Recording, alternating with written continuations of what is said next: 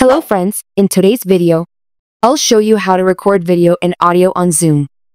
Recording your session is helpful whether you're hosting a meeting, a class, or an interview.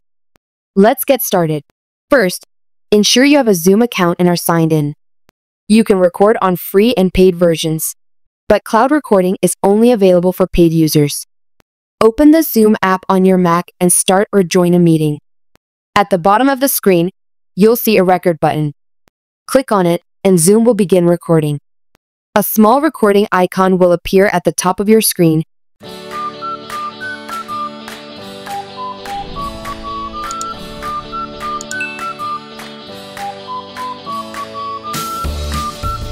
When you're done recording, click the stop button. Zoom will automatically save the file to your Mac or cloud, depending on your settings.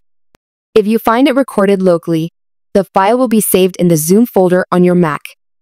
Zoom does not allow recording on Zoom app or web view on iPhone and iPad. You won't see the recording option if you're using these devices.